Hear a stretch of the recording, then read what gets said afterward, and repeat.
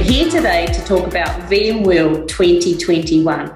We are 6 weeks away and the momentum is really building for our largest platform to bring VMware's global community, our customers, partners and employees all together in one place at what is the premier multi-cloud event. So let's dive in. Pam, tell us more about this year's theme, Imagine That. Thanks, Paula, for the opportunity. Well, at VMware, we know that imagination is key to innovation and everything starts with an idea.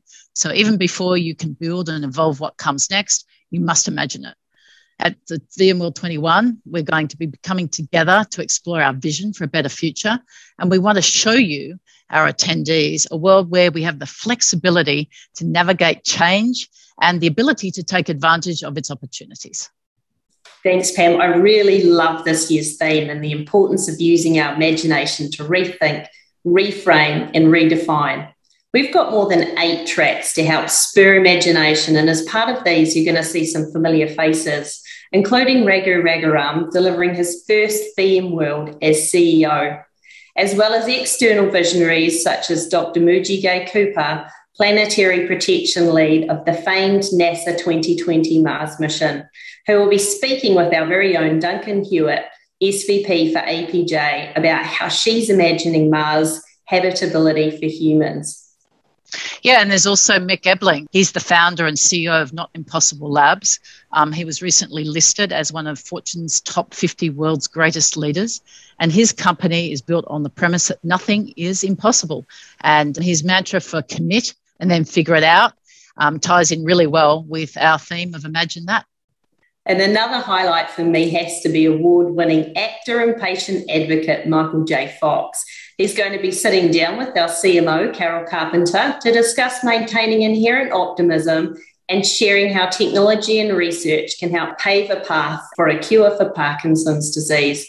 That's going to be such a special session, especially for me. Like Michael, my father-in-law was diagnosed with Parkinson's disease, so I'm really looking forward to hearing how he's imagining a future with a cure. Yes, I'm sure it's going to be a session of interest to many.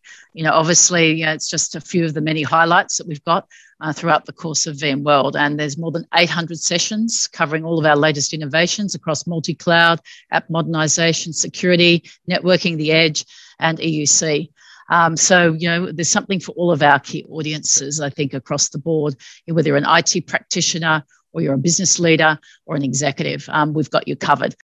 I think it really demonstrates how integral that technology is across the entire organisation when you think about the audiences we're going to address. Yeah, exactly. I think, we know that 2020 was a year that made technology ubiquitous and that really accelerated change across the board. And we're seeing 2021 really as the opportunity to go that step further and really rethink technology, redefine business and reframe the community.